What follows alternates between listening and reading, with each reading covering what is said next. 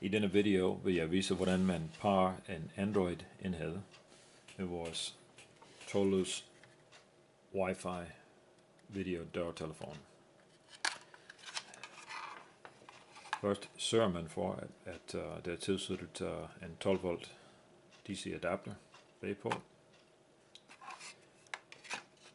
Enheden skal sidde inde i rain cover. Det er en sabotagefunktion, som hvis det bliver fjernet fra dækslen, så går alarmen i gang.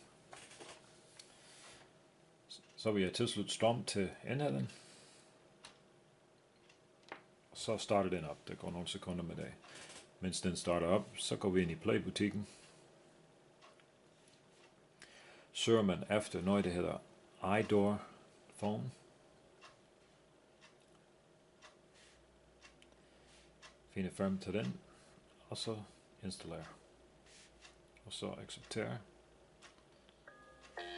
Så går den i gang med at installere. Når man hører den her lyd, så er enheden klar til den er startet op. To ting. Android-telefon, det skal man sørge for, at den er på den lokale Wi-Fi-netværk. Ind i indstillinger. Og så kontrollere Wi-Fi-indstillinger, og den er tilsluttet min lokale Wi-Fi-netværk.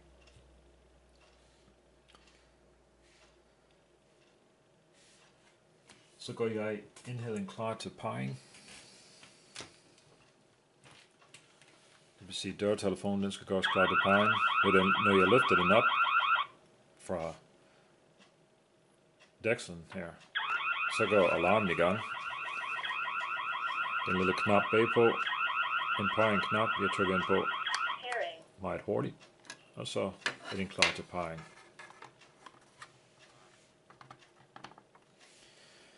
Så åbner jeg appen.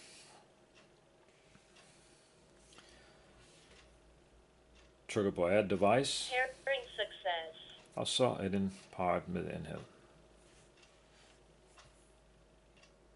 Hvis jeg skal lige lave en lille test på det, så går jeg ind og ring op.